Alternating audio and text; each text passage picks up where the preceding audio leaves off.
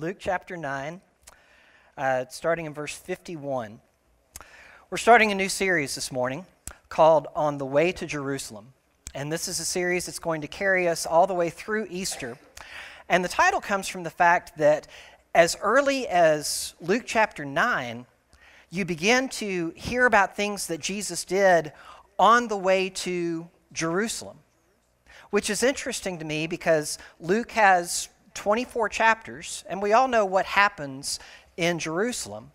But that means that with about 2/3 of the gospel to go, Luke begins looking towards the end of Jesus' life, and you start to realize how much Jesus did on the way to Jerusalem and how much he did in the context of knowing what was going to happen to him in Jerusalem. And so for the next several weeks, again going up to Easter, we're going to be looking at those passages in Luke that talk about the things that Jesus did on his way to Jerusalem and the difference that made.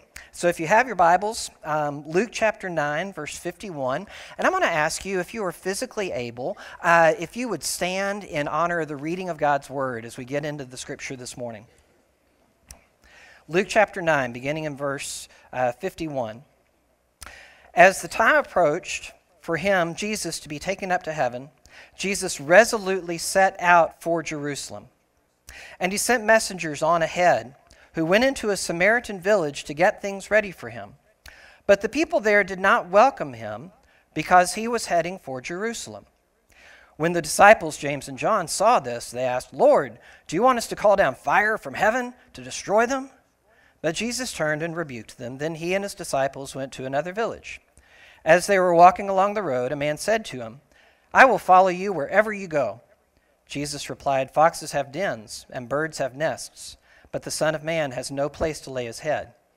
He said to another man, "Follow me." But he replied, "Lord, first let me go and bury my father." Jesus said to him, "Let the dead bury their own dead, but you go and proclaim the kingdom of God." Still another said, "I will follow you, Lord, but first let me go back and say goodbye to my family." Jesus replied, "No one who puts a hand to the plow and looks back is fit for service in the kingdom of God." Would you pray with me? Almighty God, what we know not, please teach us. What we have not, please give us. And what we are not, please make us. As we look into your perfect, inerrant, infallible word, let us receive the message that you would have for us this morning. I pray that the speaker would be forgotten, and I pray that the only thing that is remembered are those things that you place on our hearts, because that's the only thing of any eternal significance whatsoever. Would you please bless this time of teaching and learning and leading this morning for your glory. In Jesus' name, and all God's people said, amen. You can be seated. So, about in the mid-'80s, when cable channels just kind of exploded and we had so many more channels to choose from, marketing people came up with something that we kind of have a love-hate relationship with, and that is infomercials. Anybody ever watched an infomercial all the way through? Yeah, you don't want to admit it, but you kind of love them, don't you, Caleb? You kind of love infomercials, and the ones that you love are the ones where the inventor of whatever product it is really puts himself on the line in order to sell the product. I mean, maybe it's a guy who's developed some kind of cleaning solution, and so he pours red Kool-Aid all over a white couch and then cleans it. And that's pretty good, but even better are the ones who put themselves personally on the line in order to sell their product. You remember the guy that invented Crazy Glue? Where he glued a construction helmet to a beam and then suspended himself over what probably turned out to be like 1.5 feet of mattress. But from the way the picture was taken, it looked like he was like way up in the air. And you thought, okay, that's pretty cool because he is trusting his body to this product that he invented. And then you had the guy that invented flex tape. You remember him? He was the one who said, I sawed this boat in half. And then he taped it together. And then he went out for a run on the lake and showed how the boat stayed together because of this waterproof flex tape. And you're going, okay, he's willing to put himself out on the line for the sake of his product. So that guy was pretty cool. But I got to tell you, the gold medal winner for infomercials is a guy named Steve Gass. Steve Gass is, in 1999, he was a patent attorney with a doctorate in physics and an amateur woodworker. And Steve Gass noticed that up to 6,000 people a day, or 6,000 people a year, about 10 a day, were losing fingers to table saws. And so he decided, he thought he could invent a saw that as soon as it came into contact with human flesh, the saw would immediately break and stop and drop below the surface of the table. And so he invented what he called the saw stop, and he tested it with hot dogs. And sure enough, every time it came into contact with a hot dog, the saw would stop and drop beneath the table. But that wasn't enough for Steve Gass. And it wasn't enough for the infomercials. He knew that in order to sell his product, he had to put his own finger into the saw. And so I had a video. And last week, when I had a bunch of guys over at our house for Disciple Now, I was talking to the guys about this, and I said, now this may be a little bit extreme. What do you think?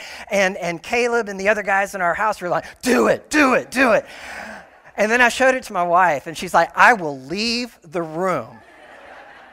You cannot, so it'll be on the blog later. But sure enough, I mean, that's what he did. And so now if you see Steve Gass at trade shows, you can go up and give him a high four and congratulate him. No, I'm just kidding. It worked.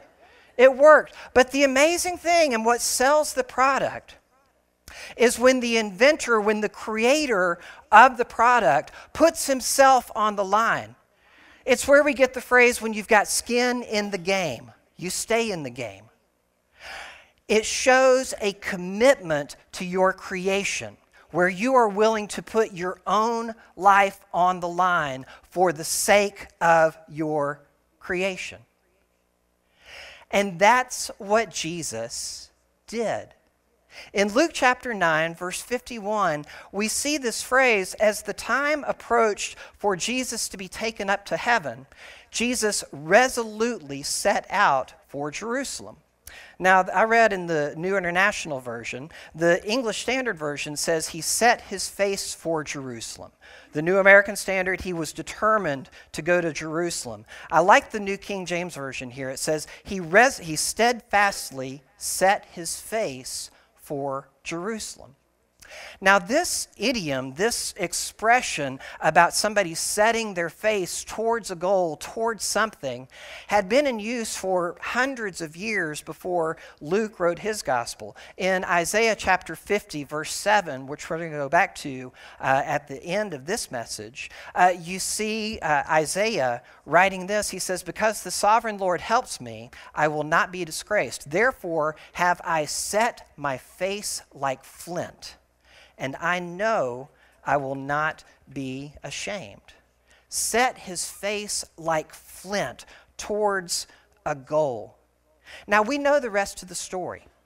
We know that Jesus was going to Jerusalem to die on a cross.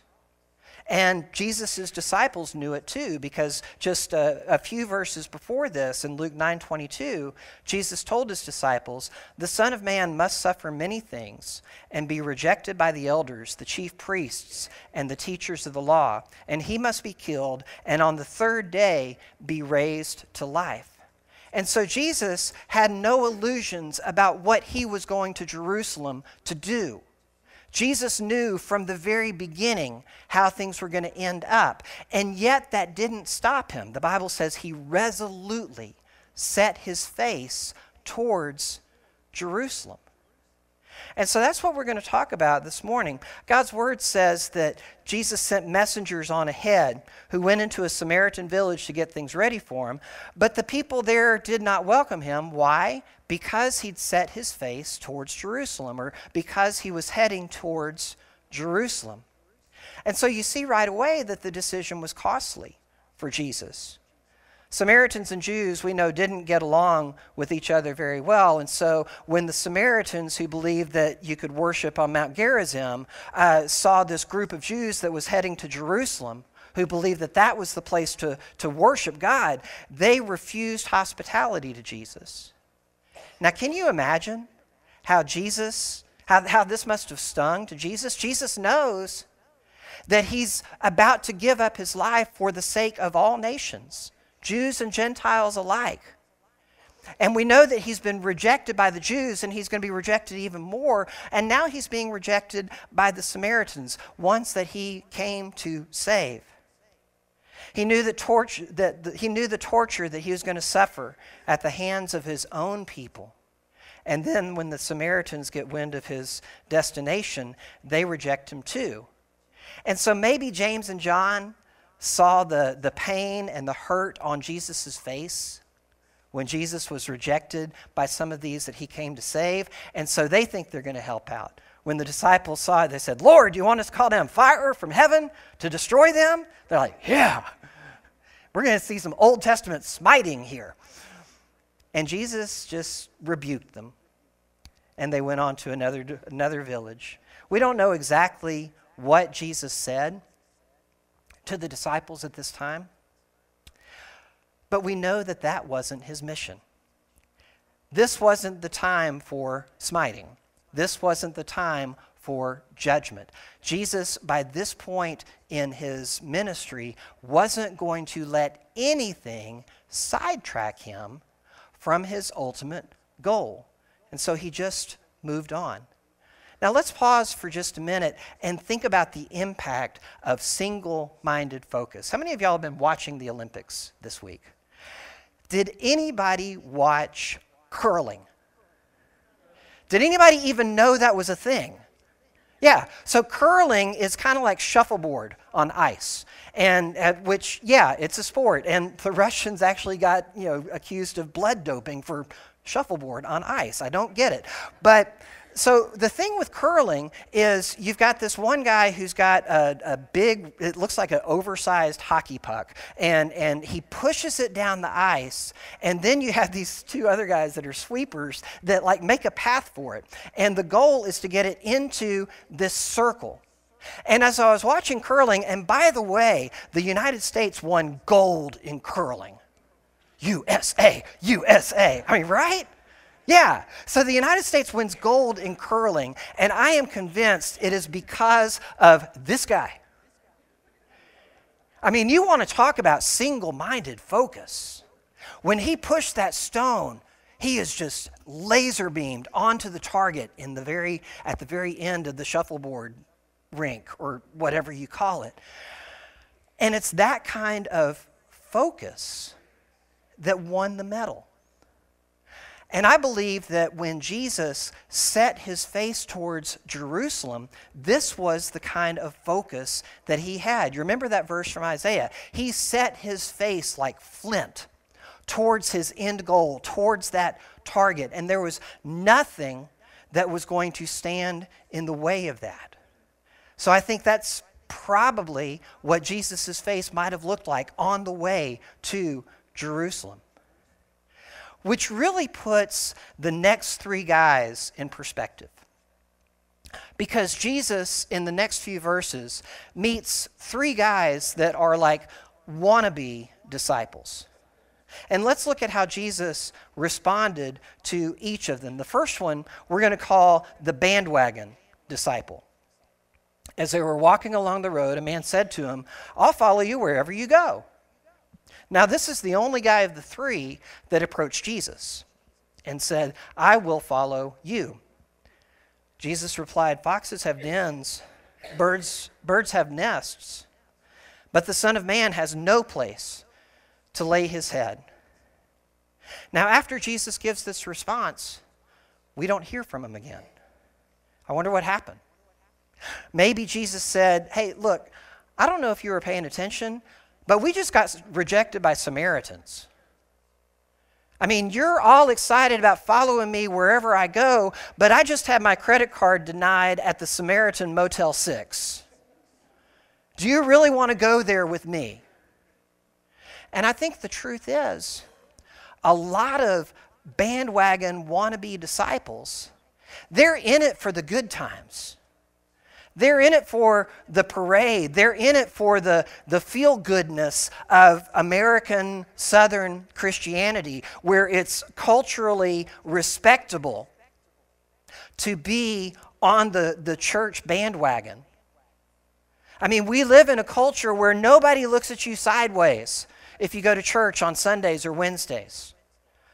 They might look at you a little crossways if you take it too far, if you get really serious about your faith. But for the most part, in the United States, it's very comfortable to be a Christian. But what about when it isn't? What about when following Jesus is inconvenient? What about when following Jesus gets in the way of your priorities and your plans? How often and how tempting is it to jump off the bandwagon? Young pastor tells about reading the comment cards that were put in the offering plate on a Sunday. And he came across one that said, "I don't like your sermons."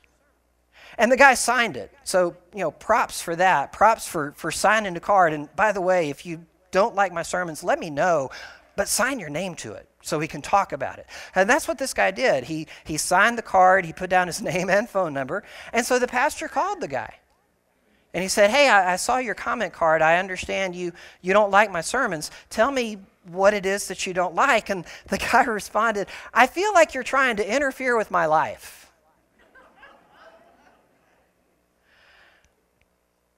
And so he wandered off the bandwagon, and he didn't come to church. And the fact is, Jesus has come to mess with our lives. And if you think anything different, then you're probably in the wrong place this morning. Jesus has come to interfere with our lives. But this guy, after Jesus said, "Look, I literally don't know where I'm going to lay my head tonight," the guy said, never mind. That's a bandwagon disciple. Let's look at the second wannabe disciple. You have a bandwagon disciple. Number two, you have a foot dragging disciple.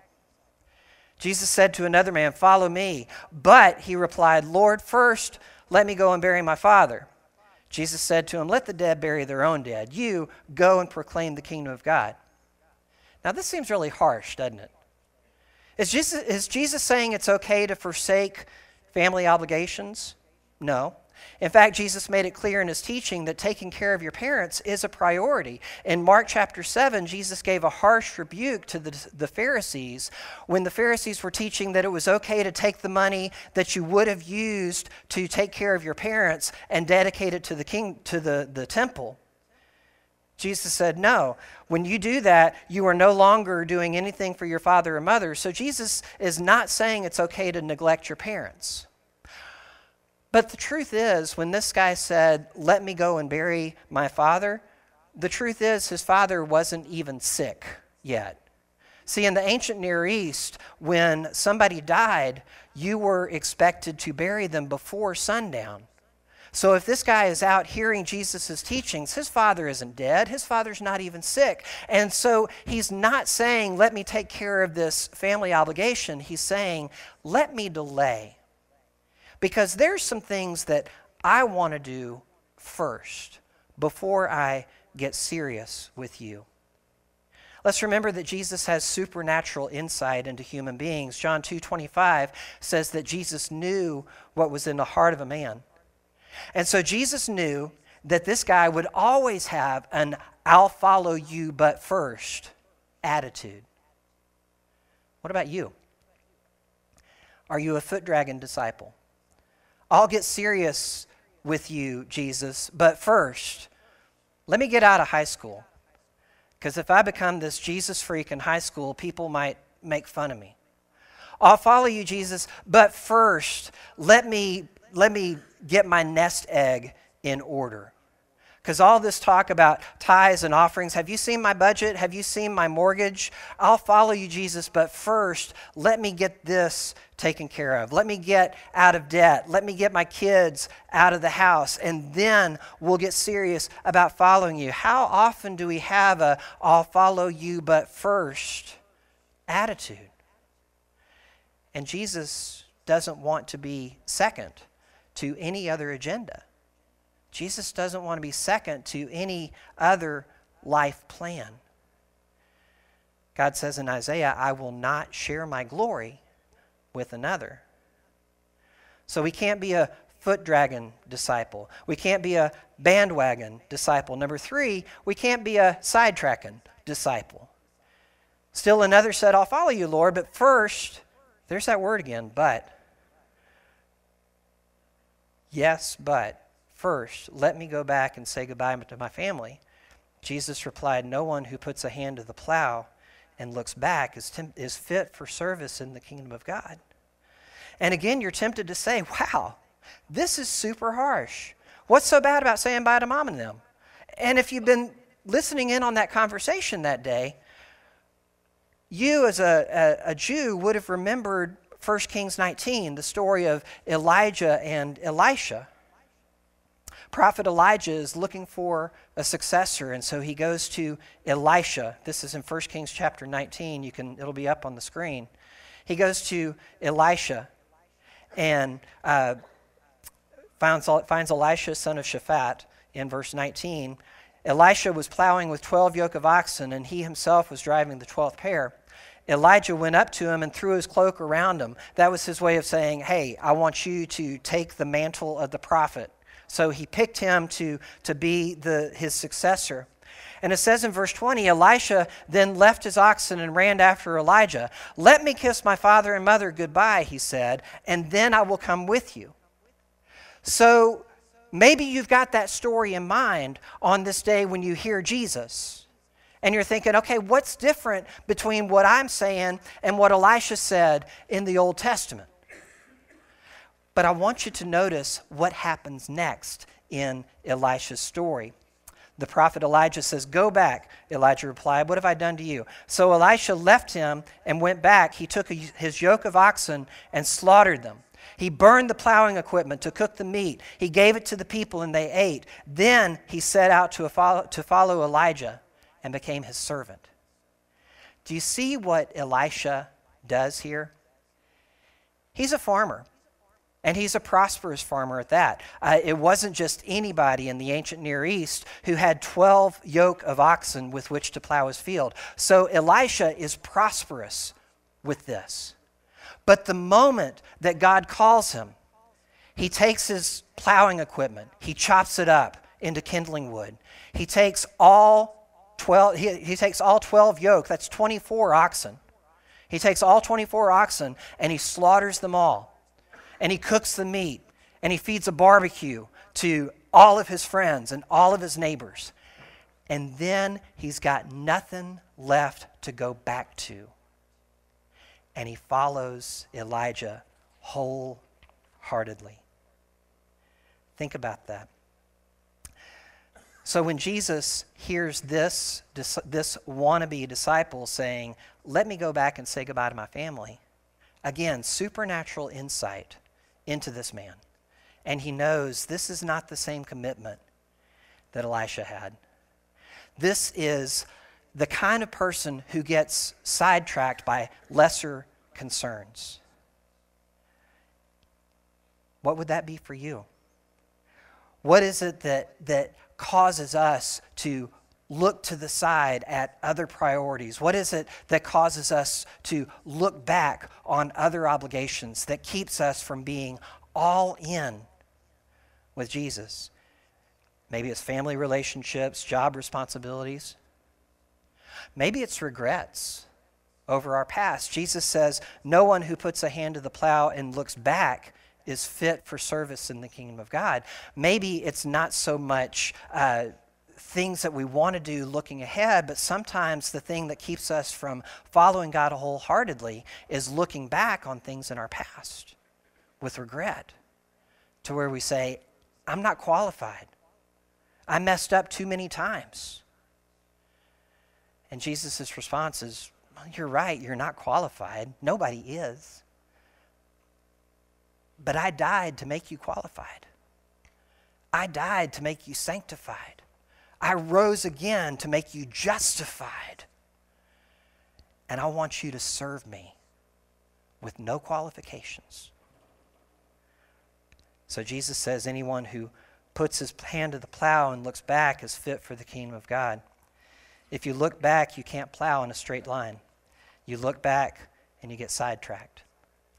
1519, Spanish explorer and conquistador Hernando Cortez decided that he and his army would conquer the Aztec Empire. There had been legends of all of the Aztec gold, and so they landed on the Yucatan Peninsula with 500 soldiers and 100 sailors and 11 ships. But despite that large army, he was still vastly outnumbered by the Aztec Empire that had been around for 600 years. And so a few of his soldiers said, we can't do this. This is the foe is too large. The enemy is too great. The challenge is too daunting. And so they made a plan that they were going to steal the ships and sail to Cuba that was friendly with Spain. But when Cortez heard about the plot, he burned the ships because he didn't want there to be anything that could keep them from the goal. He burned every other option so that they could only be focused on what was ahead. And I wonder, for us this morning, are we holding on to other options? Are we holding on to Jesus and? Are we holding on to, I'll follow you, but? Are we all in with Jesus? It's a costly commitment. And we're tempted to interpret Jesus' words to take the cost out of the words. John Piper says, you can't do that. You can't look at passages like this and say, well, Jesus didn't literally mean, let the dead bury their own dead, you come and follow me. Jesus didn't literally mean, you can't go and say goodbye to your mother and father. But what if Jesus did? We know in Luke 14, Jesus said, if anyone comes to me and does not hate father and mother, wife and children, brothers and sisters, yes, even their own life, such a person cannot be my disciple. Whoever does not carry their cross and follow me cannot be my disciple. We want to back off of how radical that sounds. We want to reinterpret and we want to sugarcoat. And we want to say, well, Jesus couldn't have meant that. John Piper said this. He said, whatever you do, don't domesticate the radical teachings of Jesus. If they make you uncomfortable, let them do their work. They are designed to create real disciples who are ready to lose all to gain Christ. The world may call it hate, they may call it foolishness. It is not, it is love, and it is the wisdom of God. God's word stands on its own, and we dare not reinterpret it in a way that makes us more comfortable. God's word is supposed to make us uncomfortable, supposed to challenge us. And here's the thing, we follow a Savior who gave his all for us. You got to realize that Jesus didn't ask his disciples to do anything that Jesus did not willingly, joyfully do himself. You remember Steve Gass' saw stop? He put his own finger into the teeth of the buzzsaw in order to demonstrate that his product was worth buying. And in the same way, Jesus put his own life into the buzzsaw of humanity in order to show that they could be saved. Earlier, I showed you Isaiah chapter 5 through 7, and I just showed you verse 7, because the sovereign Lord helps me, I will not be disgraced. Therefore have I set my face like flint, and I know I will not be put to shame. Let's look at the whole passage. Isaiah, writing some 600 years before the birth of Christ, knew that Jesus was going to set his face like flint towards Jerusalem. He knew that the sovereign Lord was going to throw himself into the teeth of his creation, and that his own creation would mock him, would spit on him, would pull out his beard in fistfuls, would beat him to within an inch of his life. So he writes, the sovereign Lord has opened my ears. I have not been rebellious. I have not turned away. I offered my back to those who beat me, my cheeks to those who pulled out my beard. I did not hide my face from mocking and spitting. Because the sovereign Lord helps me, I will not be disgraced. Therefore, I've set my face like flint, and I know I will not be put to shame. They put a heavy crossbeam on his bloody shoulders and marched him through Jerusalem to a hill called Calvary.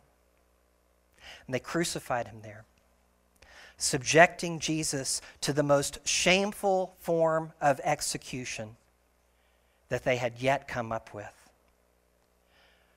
But Jesus was not put to shame.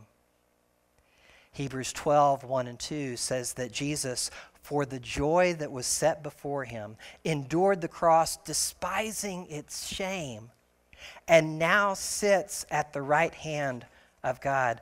What was the joy that was set before Jesus? It was a relationship with us. It was a restoration of that relationship that was broken in the Garden of Eden. When sin entered the world, God made a plan for his creation to be restored to him again. And that plan involved Jesus putting his own life into the buzzsaw for your sake and for my sake.